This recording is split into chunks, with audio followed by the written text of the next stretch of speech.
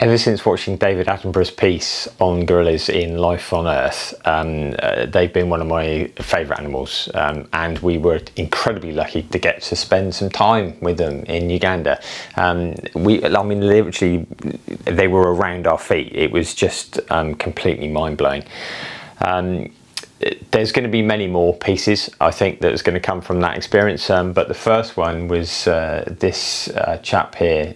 She was lying on her mum's back, and the moment of looking into her eyes as she was lying there was just unbelievable, really, because you can't really work out if there's much of a difference between them and us. You know, I mean, look at the expression. She could be thinking any number of things that we would think, and that is the inspiration behind this, trying to capture that similarity, that sense of depth and of thought that I think is definitely there. Different to us, they are different species, but we kid ourselves that we're not part of the animal kingdom. But look at that, you know, we fundamentally are.